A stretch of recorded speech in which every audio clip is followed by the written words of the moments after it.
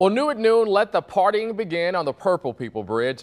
Glier's Meats and the Newport Southbank Bridge Company have announced a weekly summer series that has a special purpose. They're trying to fix a tri-state landmark.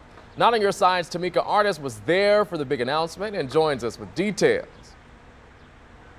Ryan, I know you're new to the area, but the Purple People Bridge is truly a tri-state treasure. In fact, it has not had a makeover since 2004. Just imagine if you hadn't had a makeover in 13 years. In fact, from where I'm standing, this bridge actually looks light blue. So this party will have a purpose to help raise the $1 million needed to repaint and maintain the privately owned 120-year-old bridge. Now, they're going to be calling this Glier's Get a Party on the Purple. Every Wednesday for the next 12 weeks, you can come on down here and enjoy live bands, food, wine, and all kinds of fun for the entire family.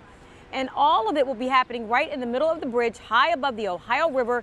Today, they gave away samples of their famous Glier's Get a Sandwich and a special summer cocktail. Of course, I could not say no, and organizers hope that everyone will come down and enjoy and take part in the fun.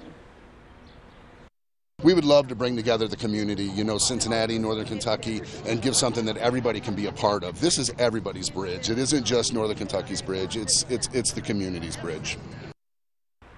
All right, so I got on my Geta and I got on my signature cocktail here. This is called a Purple Breeze, and it has a little vodka in it, so I'm not allowed to drink on the job. But anyway, we're almost off the clock here. You can come down and enjoy these snacks and all the fun taking place on the bridge starting next Wednesday at 5 o'clock. They're going to have this come rain or shine. You can bring your coworkers after work.